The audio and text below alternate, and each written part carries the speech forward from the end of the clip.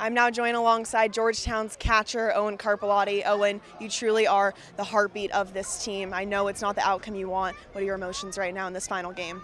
Just enjoy the last moments with the guys, right? You know, we got a lot of guys going home tomorrow, but we've got all tonight and long into the morning. We're just gonna have fun tonight and celebrate the special group that we had. And it really was such a historic summer. You guys haven't been to the championships since 2013. How was tonight with all of the fans? I know they're still so proud. It was awesome. I've never played in front of that many people before. And you can even tell, like, when we got down, they just got even louder and louder. I mean, the support all season was just absolutely amazing. Just huge thanks goes out to them for supporting us. And, you know, we wish we could have got it done in front of them, but you know, that's the way baseball is sometimes. And it really is a brotherhood like no other. I've never seen a group, especially in a summer league team, really come together. How special can you put into words this team is?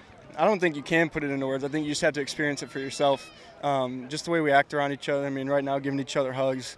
I mean, it's tough. We got guys crying in a league that essentially doesn't really mean anything, right? It's just for us to get better. But we all care about each other so much. We want to see each other succeed that when we don't, you know, it's tough for us to see.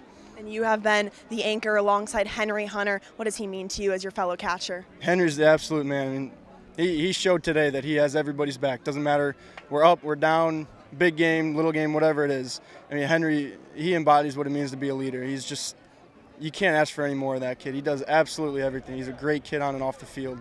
And I'm glad that I had this summer to be with him. And what are you going to miss the most about this summer with these birds?